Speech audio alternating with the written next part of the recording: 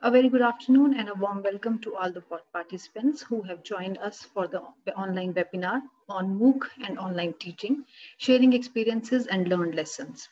Myself, Dr. Kiranjit Kaur, and I'm the moderator of today's session. This is the third webinar which is conducted as part of the Prevented project, which is co-funded by Erasmus Plus program of the European Union. And you can see both the logos on the top of your screens. The vision of this project is to see a future where every individual is aware of antibiotic resistance and is empowered with the right education to address the same. We have already conducted 2 webinars related to this project previously, and I hope most of you might have attended that session. Those webinars were more towards the technical side of antibiotic resistance and covered the topic of superbugs, the upcoming pandemic, and the condition and impact of antibiotic resistance on food products such as milk. However, today's webinar is more inclined towards the teaching tools which are used to create awareness among students through education. As we all know, COVID-19 has affected all the aspects of our life drastically, and educational sector is no exception to that. And I'm sure all the faculty members, students who are listening to us right now will agree to that. As probably I could say, being from India, we are very used to the chalk and board teaching, but nowadays we have to learn more and unlearn the previous things and to upgrade our own knowledge in context of making the learning to students more easy. Thus, the adoption and designing and execution of online tools has been the best solution in this direction. Therefore, we thought of utilizing this opportunity and inviting one of the experts on MOOC and online teaching from one of the consortium members of this project, Dr. Danielle from Maastricht University. Now, before going into the technical details of the session, next slide, please. I would like to share the learning objectives of this webinar. So after attending this webinar, you will be able to gain insights into the challenges and solutions of online learning, which I'm sure all of us are facing badly nowadays. To understand the basic steps for designing online learning and MOOCs. Also, you will be able to understand and gain insight in active learning formats of online learning, such as problem-based learning, for which Dr. Danielle is the expert in Maastricht, trust me. Regarding the webinar details, this webinar is being utilized and being put on Zoom, and it is directly streamed on YouTube so that we can have maximum participation from the audience.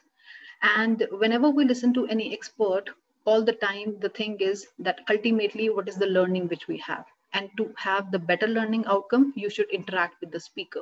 Although we don't have that mode here, but I'll be the moderator and you can utilize the chat box to put your questions.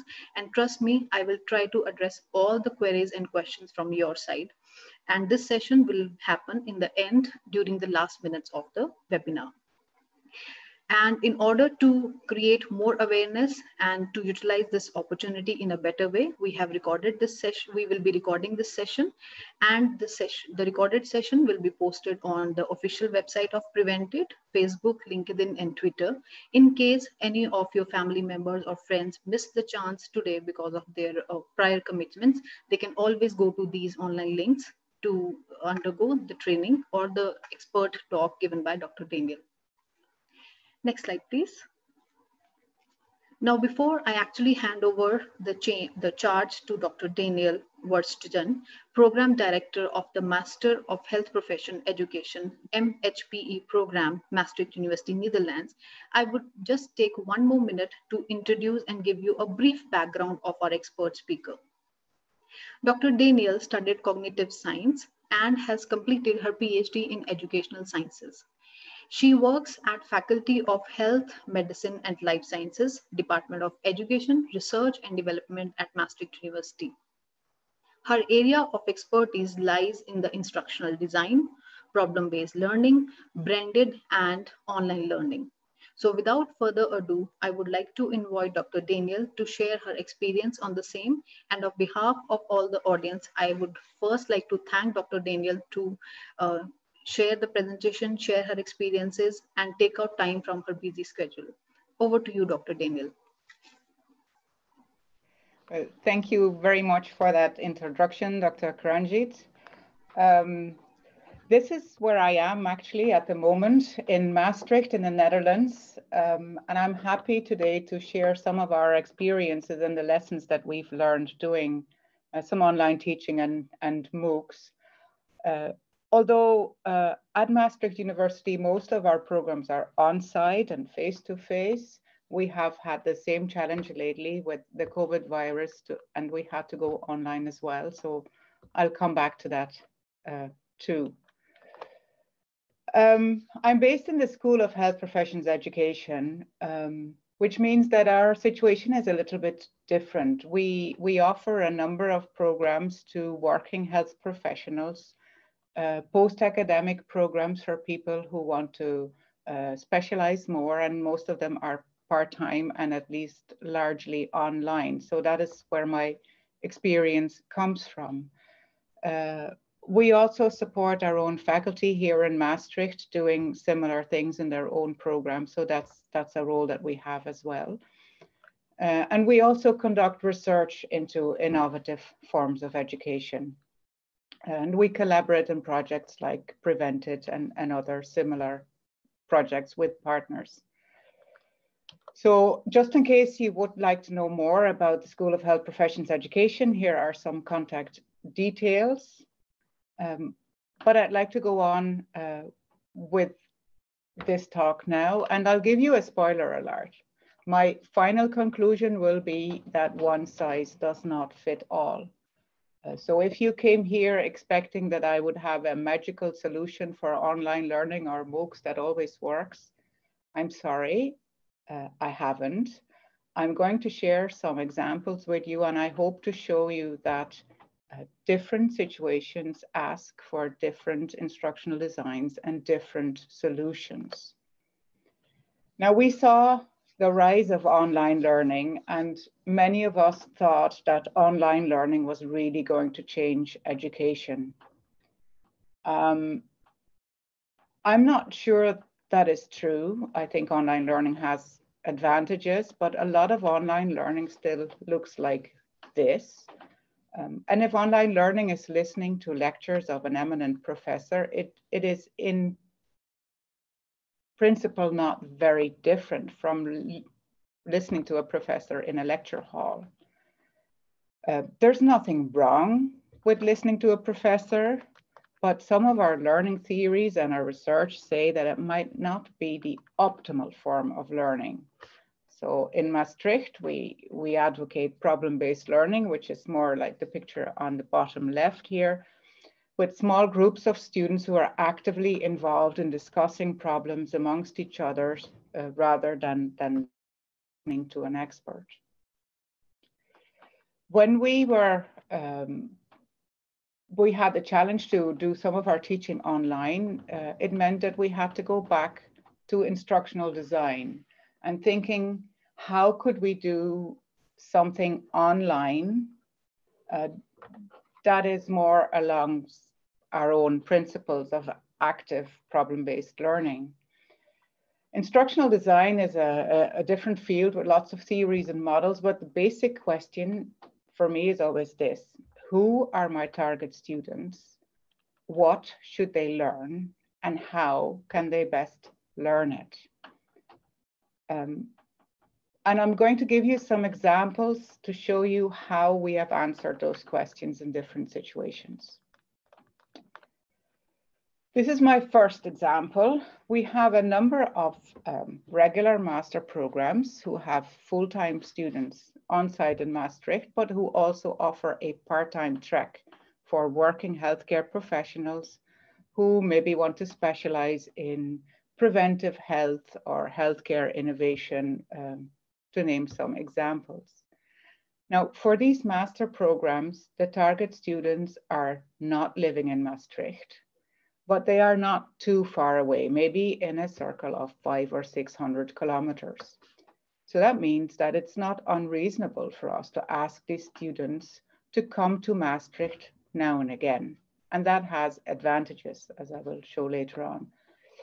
So for these master programs, we usually have a setup where each 8-week course starts with a meeting in Maastricht. So the students travel to Maastricht once every 2 months to start a new module and to do the exam for the previous course. All their materials are online. The lectures that the full-time students get are recorded so that our part-time students can watch them from their own home. And in the weeks that they are not in Maastricht, they have online synchronous PBL meetings and tutorials on Fridays. So this is our solution for this kind of setting where these students are working, but they have to be available on Fridays to be in synchronous meetings. The meetings look a bit like the picture you see on the bottom left, or more or less like these Zoom meetings that we're all getting used to now. We meet online, and if you are in a relatively small group, you can have an interactive discussion, quite like the discussion you could have when you were all in the same meeting room. This model has been very successful because it has an immediate gain for our part-time students. They can go on living at their own home, working as they were always used to, but they still have the advantages of this active learning format of problem-based learning because they meet online synchronously every Friday. They feel they are part of a group, they are motivated, they know each other, and they support each other in doing this entire master program. And it helps a lot that they meet every 2 months so that they also really know each other. There are some extra requirements, of course, as well. We need some technology for these online meetings, and we have learned that it works very well to prepare this and to test it beforehand. Generally, our teachers are more comfortable if they have a second person at their side who can solve technical problems. So much like I have in this webinar now, I know that there is somebody at my side who will solve technical problems should they occur, and that leaves me free to talk. We've also learned that when we are talking online, even in a small group, we need to discuss some rules for interaction, because when you're talking online, you have to take turns. You can't really talk at the same moment. That doesn't work. So we need a little bit of extra time to discuss these differences between face-to-face and online communication. But we've seen that most of our students and teachers get used to this quite quickly. We've seen this recently even more because as many universities all over the world, when COVID struck, we've had to move all our education online. So in the last few months, we've done online education for all our regular bachelor and master programs as well. These students are a bit different because they're younger and they live in Maastricht usually. But in COVID times, they couldn't come to university anyway. So their materials were already online. The lectures that they can follow in lecture halls here face-to-face were always recorded. So we already have those as well. And what was new for us in these past months is that we've moved all these online problem-based learning meetings. We've moved those to online meetings. We've moved training sessions as far as possible to online. And we've had to go to doing online exams, and that probably was the biggest change. It has worked a lot better than many people feared for one important reason, and that was that there was no other option. I have colleagues who tried to do online PBL sessions with bachelor students beforehand a few years ago, and it was not a great success because in usual circumstances, our full-time students actually enjoy coming to the university and meeting each other and meeting the teachers, and it's just easier. But in COVID times, it was either online education or nothing else. So there was a large commitment from staff and students to make this a success. What has also helped us, I think, is that we had some experience with online teaching already. So when we had to move to do this on a larger scale, we could use the solutions that we had tried out before in our part-time master programs. What has also helped, I think, is that we had easy technology and good technological support. And I think an important lesson in this situation, but also others, has been that we try to keep it simple. We try to stick to plans as much as we can.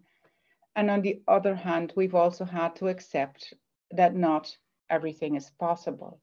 So we've moved a large amount of our education to online in the past few months, but there are also some parts that we haven't been able to do. For example, it was not very easy to quickly move our technical skills trainings to online for our medical students, or our lab trainings for our biomedical students. Some of these things have been postponed because there was no quick, easy solution to do that online. I have a third example of a different master program, the one that I am in charge of, so I have a lot of experience with. And the difference here is that we have, in this Master of Health Professions Education, students from all over the world.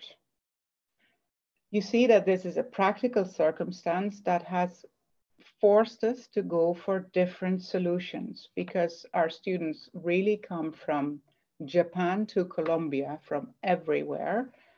And we can't ask these students to come to Maastricht every 2 months or so.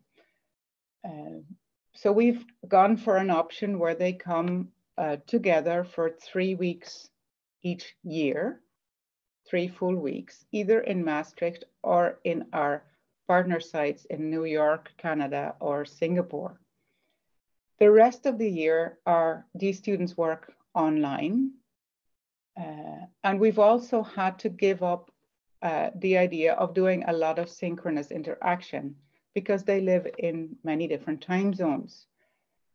I can schedule a session with you in India because it's 2 time zones. But if I want to schedule a session that would allow people from Mexico and Australia to be there at the same time, it gets very, very difficult. So in this master program, we have the 3 on-site weeks that we really use very intensively. And the rest of the year, the students work online, asynchronously, on assignments that are mostly individual assignments, and they work self-paced during the year. Here too, I think our experience is that having these on-site periods is a large success factor. It means that the students know each other. It also means that they have met us, and that's important because as staff of Maastricht University, we interact differently with students. We have different expectations of students than they might expect if they come from a completely different setting or country. What we've also learned to do is to keep contact when the students are working online during the year. We try to keep in contact frequently. We try to give them intermediate guidance, intermediate feedback, sometimes even very brief messages just to tell them whether they're on the right track or whether they should move a little bit in another direction with their assignment. That's necessary if you don't meet your students frequently, because they could be going in a completely different direction than you think. What we've also learned is that flexibility is important. Our students are working healthcare professionals. They do not only have their work, they also have a private life, and lots of things happen. Some of them get sick, some of them have children, some of them have to care for family members, some of them have busy periods at work. So we have to find ways to allow our students to work at their own pace. And to support this, we have installed a mentoring program and lots of backup options. And the mentoring is also important, we found, for our students. Just the fact that somebody reaches out to you 2 or 3 times a year to ask you how you're doing makes it more feasible for our students to continue if they meet barriers. Some extra requirements as well. We have to work very hard, we think, to make sure that our staff is visible, that students feel that they can approach our teachers when they have questions, that they feel connected, I think, to some extent. We've also learned that we have to make very, very explicit what we expect, much more so than when we meet students face to face. There's a lot of detailed information that you can give when you meet face to face, and when you only meet online, you have to be very, very explicit. What we've also seen is that dedicated administrative support is very important in this situation, because we have an intake of about 60 students each year that come from all over, and we need administrative support to arrange this. Now I get to my fourth example, which is a bit different. And because I know that in the Prevented project, we are also developing a MOOC, I'm going to spend a little bit more time talking about our MOOC project, because MOOCs in a way are very different from other forms of online teaching.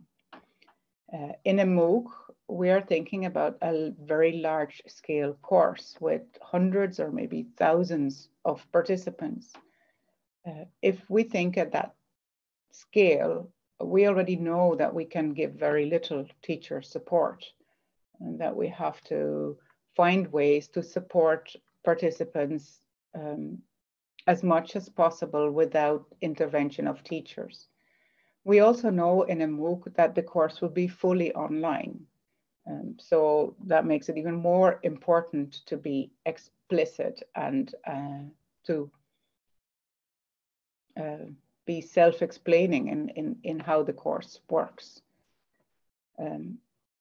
When we were faced with the question a few years ago to develop a MOOC, the university board wanted to experiment with MOOCs and asked us to develop a MOOC on problem-based learning. Now, that was a bit tricky, because problem-based learning focuses on this interactive small group format of learning. And we felt it would be very strange if we just provided lectures and reading materials, put it online, and that would be it. It's in a way contradictory with the ideas behind problem-based learning. So we tried to find ways in a MOOC to make it interactive without actually having a lot of teacher support. What we did is that we asked participants to form groups by themselves. And we found a platform that supported that.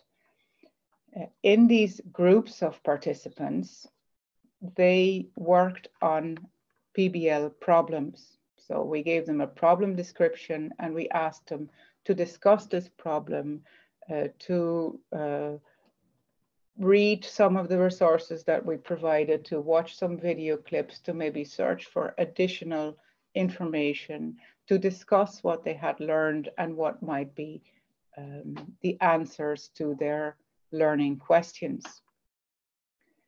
This is, for a MOOC, quite a particular design, but it worked quite well, and I'll show you some of our results. We conducted this MOOC twice. The first time was a really large scale run where we had nearly 3,000 participants. But as you can see, only about 10% of those participants actually finished the course. It looks very small, but in the context of MOOC, this is actually quite normal. MOOCs in general have a completion rate of between 5 and 10%. So we're actually even at the higher side here. What we also saw is that the part of the participants that took the effort to form groups, and those are the 794, we saw that the completion rate there was a lot higher, even almost a third. So that is quite high in context of a MOOC. So probably the fact that they felt part of the group made them more committed to completing the MOOC.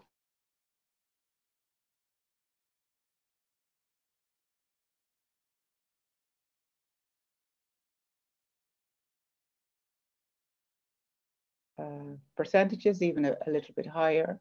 And as you can see from the graph below, we really had participants from all over the world. What we saw also is that the participants who stayed in the course were very, very positive. So we sent them a questionnaire halfway and at the end of the course. And we also asked them some open questions, and we got a lot of really enthusiastic reactions from people who were very happy to learn more about problem-based learning, also from people who were very happy to interact with fellow students. Informally, I know that some of the groups that were formed in this MOOC have continued to be in contact afterwards. We also looked at the assignments that they sent in for research purposes. We did not give feedback to the assignments, but we looked at them afterwards for research purposes to see what the quality of these assignments was. And we saw that the quality varied a lot. Some of the groups remained very superficial and their assignments were not very good. Some of them were extremely good and a lot better than we could have ever imagined. And that's, I think, also typical for a MOOC, because you have participants that vary a lot in their background knowledge, vary a lot in their commitment. So some of them will do very good and some of them will just do the minimal. So this is, I think, normal in terms of MOOC. We got some very, very good assignments as well. Our conclusion of this MOOC project is that we have typically in a MOOC a lot of participants, but that also a large percentage of these participants leaves very quickly. Personally, I don't think that is necessarily a problem, because a lot of these participants might only be interested in a part of our course or in one part of the information that we provide. And they might come into our course, just look at that little bit and leave again and not complete the course. That's fine. Maybe they don't even do enough to get a certificate of participation. Well, if they don't need it, that's also fine. What we see is that people who are really interested and committed can be very, very positive and happy in a MOOC because they already know that there will be very little teacher support. There's also a small group of people in our MOOC, and I suspect in any MOOC though, that would have liked to learn more, that would have liked to participate more, but that who didn't succeed in doing so. Maybe because they didn't have the technical skills to go online and to use all the online tools that we provided. Maybe because they didn't understand what to do or how to interact with the materials. And that's, I think, a group that we should worry about. So I would advocate that there should be at least some limited amount of teacher support for people who encounter problems and want to go on. What we saw, just a summary of success factors and for our MOOC is that what made this happen is that we had a very enthusiastic and daring team who were willing to try out things that they had never done before. What also helped, I think, is that we had support from Maastricht University to do something like that, because we didn't know beforehand whether this MOOC was going to be a success or not. Again, I think we tried to do in this MOOC something that was quite creative and innovative, but we also tried to keep it simple. And one of the examples of keeping it simple is that we discussed the issue of assessment. And in the end, we decided not to do any formal assessment and just to provide a certificate of participation for anybody who completed the MOOC, because our goal was to reach out to a wide public, to maybe as publicity for Maastricht University a bit, but also to spread our knowledge about problem-based learning. And we didn't want to really formally assess. We didn't want people to put a percentage of how many questions you had to have right or something like that. It was just not important. So we provided only a certificate of participation, and that made it a lot easier for us, of course. What also helped in this context is that we put participants in the lead, and we allowed them to choose what they wanted to study and how much time they wanted to spend on this.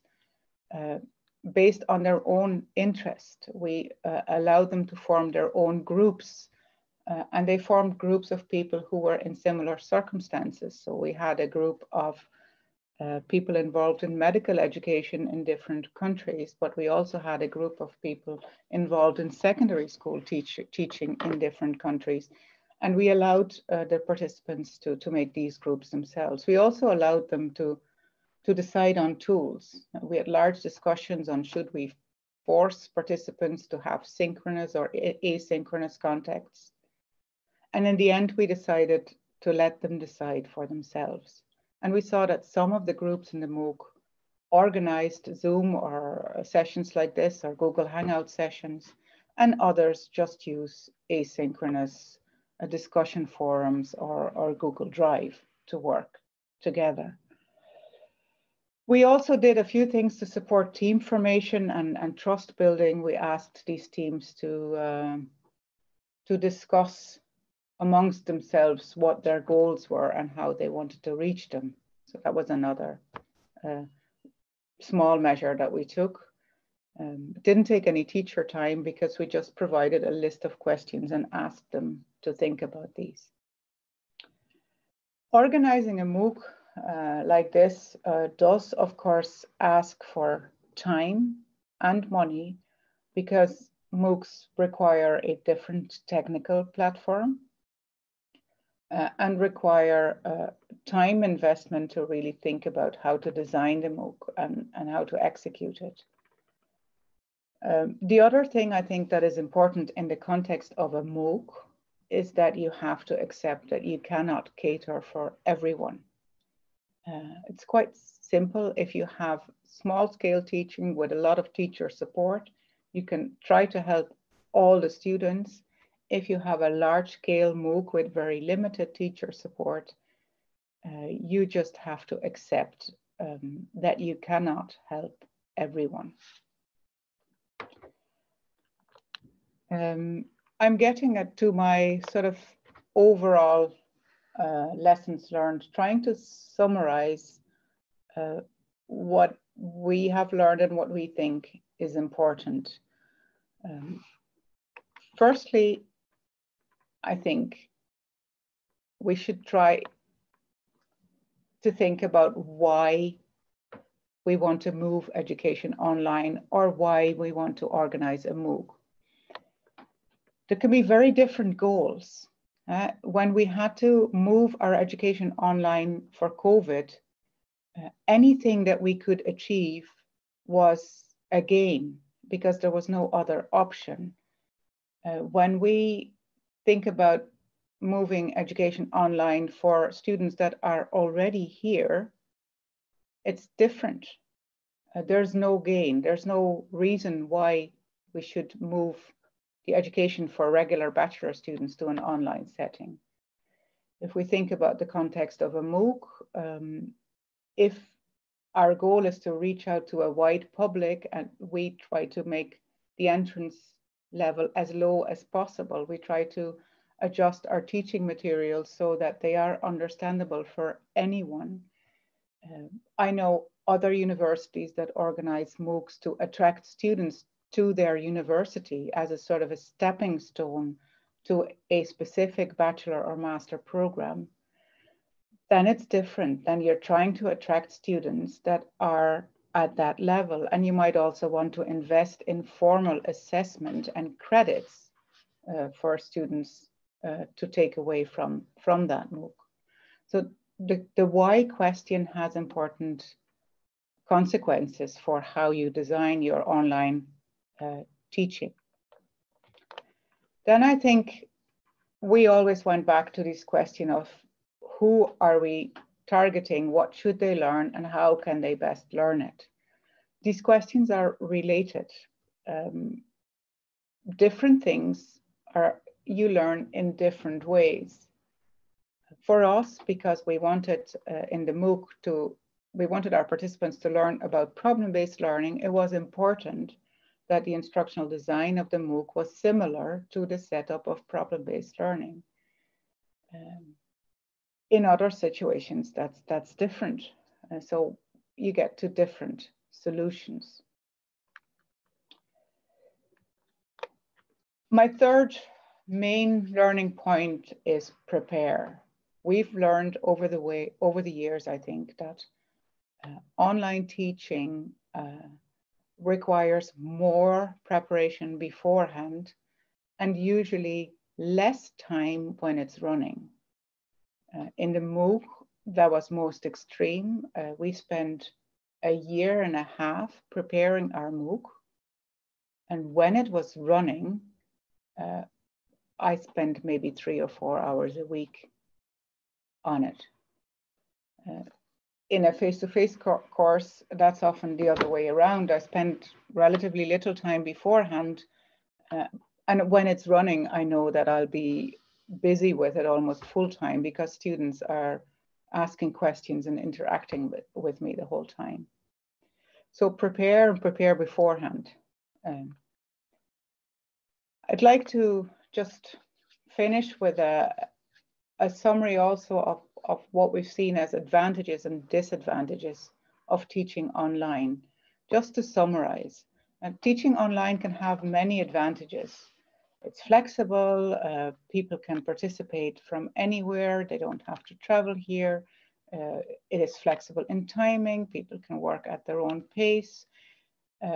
You can address a wider audience. For us, that's often working professionals, and international students, but in the master program, for instance, it's also a large advantage that we can mix professions. We have students that are nurses, students that are doctors, students that are physiotherapists, and they're in the same course learning with each other. So these are important, can be important advantages. There are also some disadvantages to teaching online. We need technology, and technology can always fail. Teachers and students may not always be willing to engage in online learning, and they might not always be able. You need some technical skills to learn online. You probably also need some skills in how to interact online. It's just a little bit different. One of the main disadvantages is also that there is a lack of body language, even in synchronous contexts. The communication is not as easy as when we're in the same room. We have to get used to taking turns. We have less, the interaction is less easy. We have to take extra efforts to interact with each other.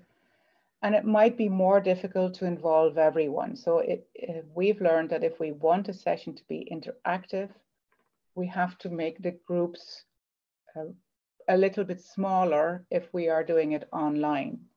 If I'm in a face-to-face room, I can facilitate an interactive discussion also with 10 students. But when I do it online, the limit is somewhere at 6 or 7.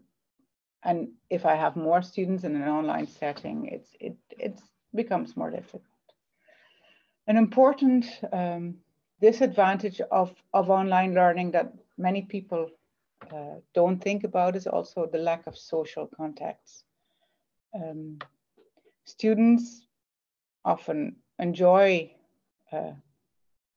the social interaction, the coffee breaks, just to meet each other. And for teachers, this is the same. And I think we shouldn't underestimate how important it is for our students to meet each other and to meet us. When we're moving to online teaching, this can also require extra attention. A few words on MOOCs then to end with, because MOOCs are different from other forms of online teaching.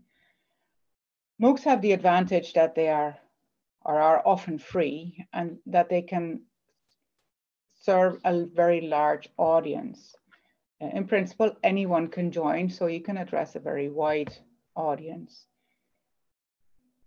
The downside of that is that there can be an extreme variety between participants. And when we design this course, we have to be aware of the fact that some of the materials that we put in might be very difficult for some participants and far too easy for other participants. Another large disadvantage of MOOCs is that we cannot offer a lot of teacher support. Something that we just have to take into account. And I think we have to take into account for MOOCs that a lot of the students will be less committed. So that's why the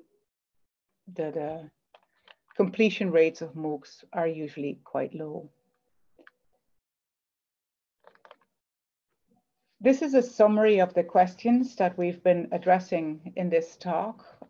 I've just put it here in a list. These are the questions that we've asked. Why do we want to go online? Who are the target participants? What are they going to learn? But then also, how can they learn this best? Which learning activities can we plan for the participants?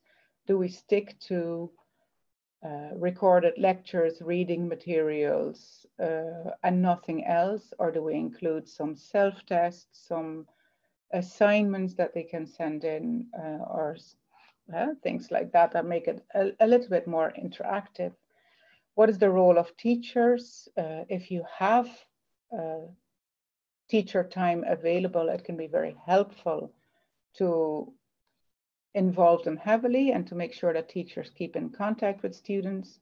But if there is not the possibility of offering this teacher support, then it's also something to take into account beforehand.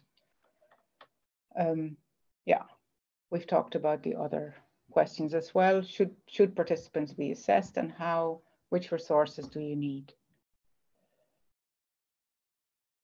This more or less concludes my talk. I hope that with these examples and our lessons learned, I've been able to show you that one size does not fit all, that it is important to really think about who you're targeting and what the situation is. I'll give over the word to Dr. Ranjit to ask some of the questions that have come in, I hope. Yeah, so thank you very much, Dr. Danielle. First of all, I would like to request you to kindly do the stop sharing so that people can see your face. Yeah, thank you very much. Yeah, so thank you for being on time also. It's exactly 3:45, so that's great. So we have good time for interactions. We have got 5-6 questions from students and from faculties. So probably the questions are a mix, like they are for online teaching as well as they are for MOOC. So I will try to be as clear as possible in my questions.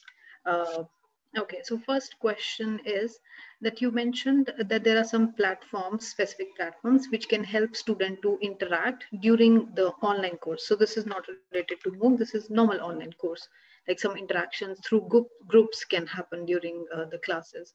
So what special platforms are you talking about? Is it like, because when the teacher is taking a class, it can be on Zoom or Google Classroom, these kind of platforms, or there are other special softwares which you're talking about?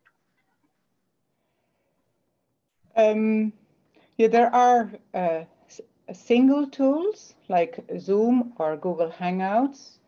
For our online teaching in our master programs, we also use the university's learning management system. Until last year, we used Blackboard, and since this year, we use Canvas. These learning management systems are in my head, I see them as a collection of tools. And so Canvas as a learning management system offers me the possibility to show the structure of the course, to store the learning materials that I have, to also give the links to the recorded lectures or the links to the meetings that we have. And then for those meetings, sometimes we use Zoom, sometimes we use other forms of virtual classrooms. But learning management systems are sort of a collection of these tools. You can do a lot of that also if you use all the Google tools together, for example. You could have a website that posts the schedule of your course, and then you could share the materials in Drive. It helps for an online course to have one point of entrance for your students, that they know if I go there, I will find the links to the Zoom session, but also the materials that I need to study, and maybe a discussion forum where I can post questions, things like that. So for that kind of purpose, a learning management system is handy. For MOOCs, there are different platforms, and that has to do with the really large amount of participants there. Okay. So yeah, should I? Okay. So yeah, so second question was that during MOOCs or during online courses, so I think these are two different things. So probably you can ask for two different categories as well in this question, that how the assessments are ensured. Like, for example, we are doing online teaching, and even if we make a Google form or something like this, the students may do the cheatings, or I don't know, copy pasting from the internet and these kind of things. So how do you ensure that the assessment is correct, or are there any specific measures which we should take, a teacher should take, to ensure that the content is coming only from student rather than a copy paste from internet? Yeah, it's a very interesting question, because there is also a link with our educational views. We, for some of our, when we had to move the assessment for our bachelor programs to online in the COVID times, we used specific assessment software.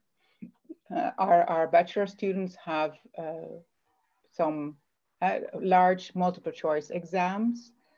If you move those online, you want to make sure that it's the student themselves who does this test and not somebody else. So there is specific testing software where the student is asked to have their webcam on during the test.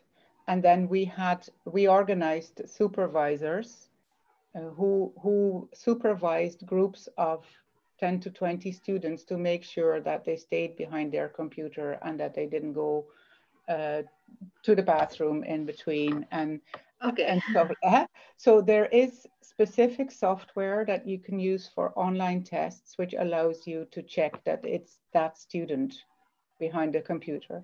And they would be asked to show their student identification beforehand so that we could compare the picture with the student and you could make sure it was that student.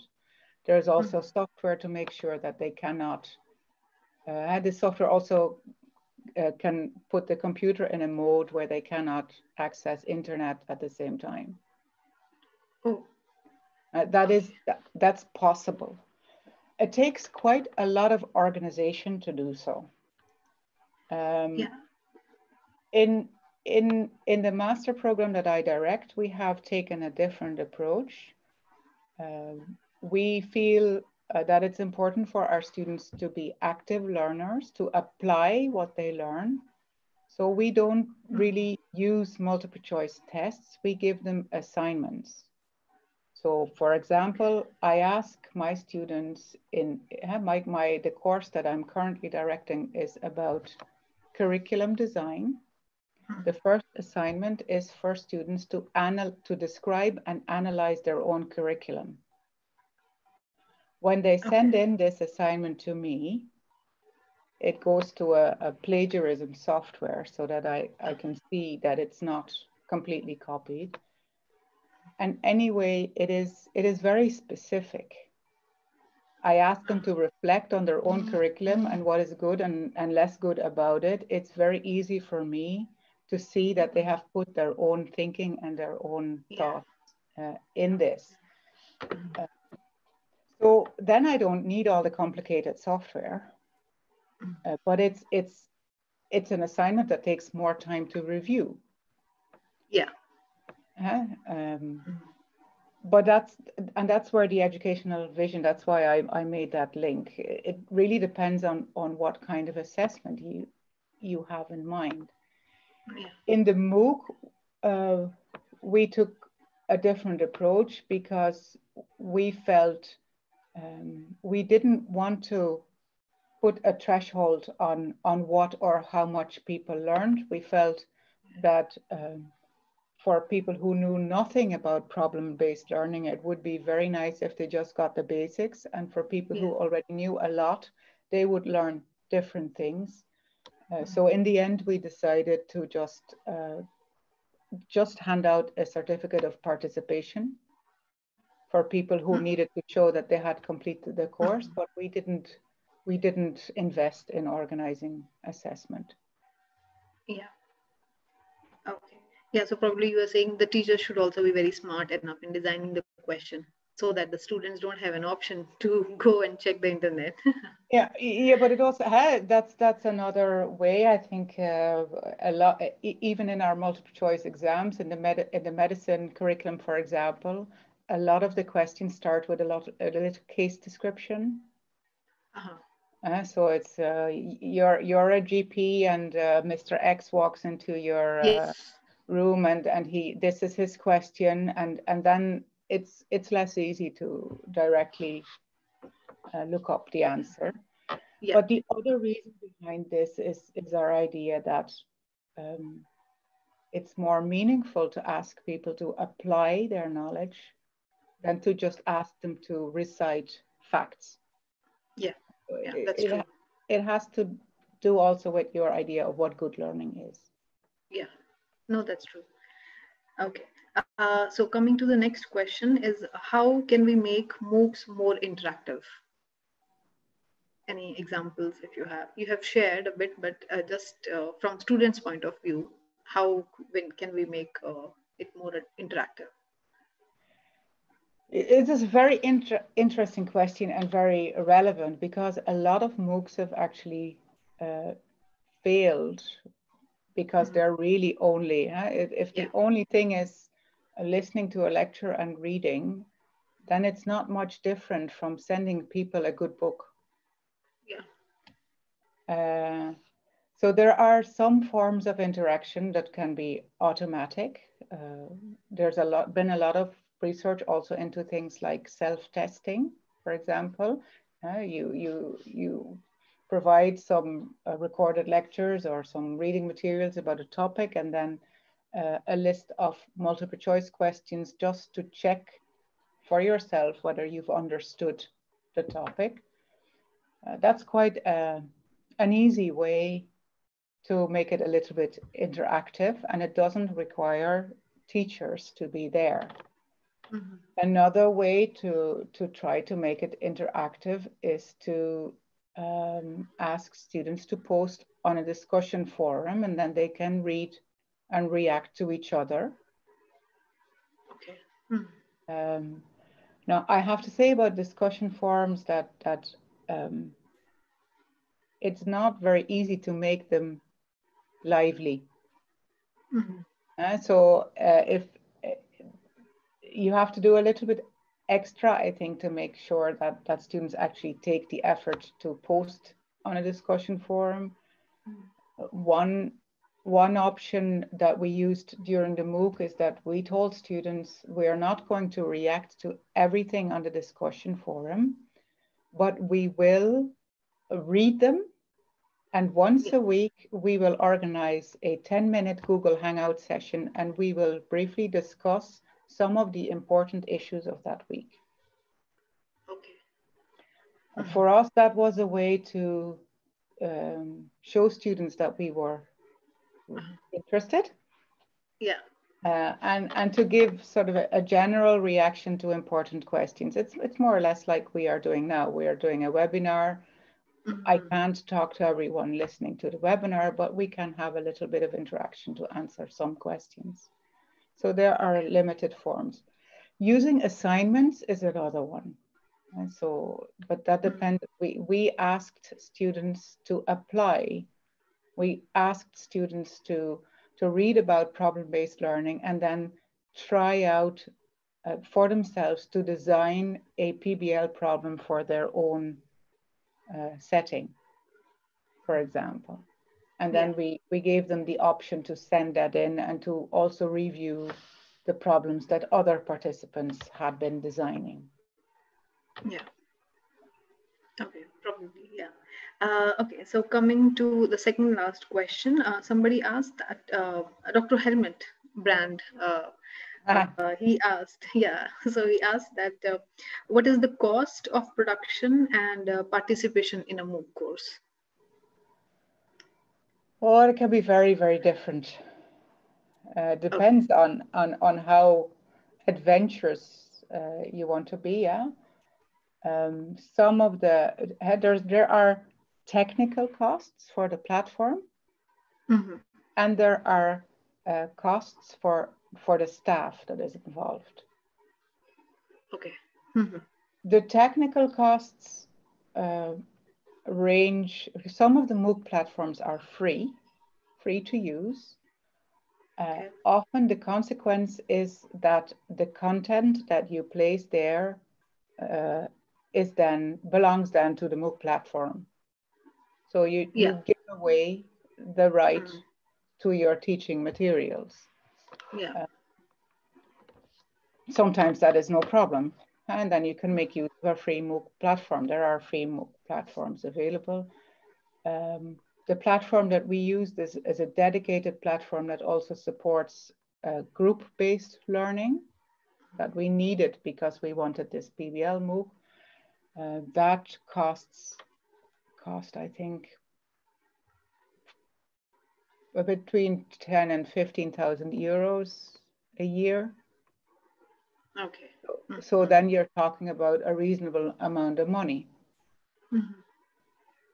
The staff costs is a different thing because they can also range, like if you are just posting teaching materials that you already have, the staff cost can be quite limited. Yeah.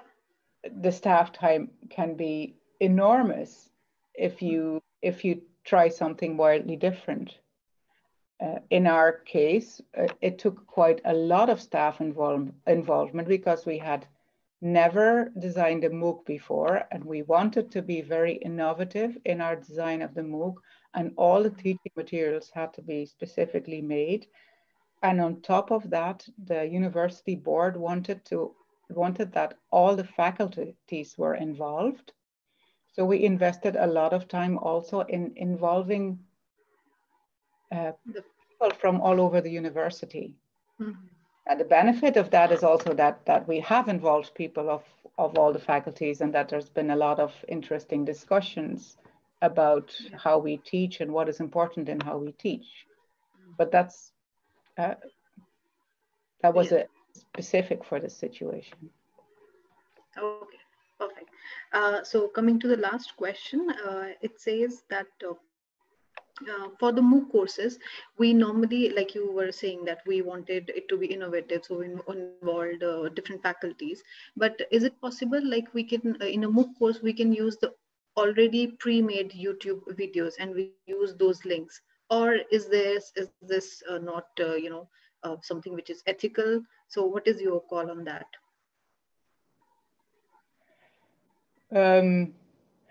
You have to look at who has the right.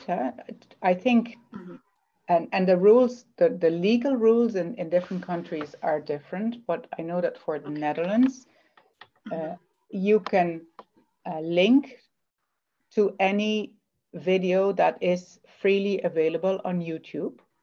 Okay. Because it is publicly available already. Yeah. What is not allowed is to download that video from YouTube and then upload it in a different platform, because then you might be violating the rights of people who have recorded that video. Mm-hmm. So if you want to download and upload in a different platform, you have to look at the licensing rights. And these days there's a Creative Commons license. So many colleagues around the world who develop online teaching materials put a Creative Commons license on the material that states that it may be reused for educational purposes, for example. Yeah. So any materials that have a Creative Commons logo, you could probably also use. Yeah, that's a very valid point. Yeah. Yeah. Okay. In terms of investment, I think it's a very good idea to use videos that are already there. Mm-hmm. Yeah.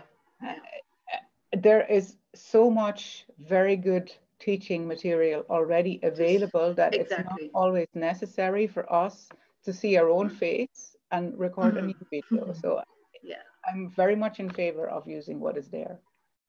Okay. Yeah. Okay, so that brings us to the end of the session. So Dr. Danielle, any message from your side to the audience? Well, it's been a pleasure to talk to you today. I enjoy online education. I think the message that I would like to give is just try out. Ask your students or your participants what they thought and try something else next time and experiment. Yeah, that says it all. Yeah, doing and break the monotony so that the students are also not bored and you are also not bored. Okay, so thank you very much, Dr. Daniel, for your precious time, and thank you for all the participants for being there. And we look forward to meet you with our next webinar, which is approaching soon. And yeah, thanks for the preventive team, which is working behind the technical team. And stay home and stay healthy during the COVID time. Hope this time goes as early as possible, but we should go on with the online teaching as we have got a lot of inspiration from Dr. Daniel. Thank you very much, Dr. Daniel. And that brings us to the end. So bye bye and take care, everyone.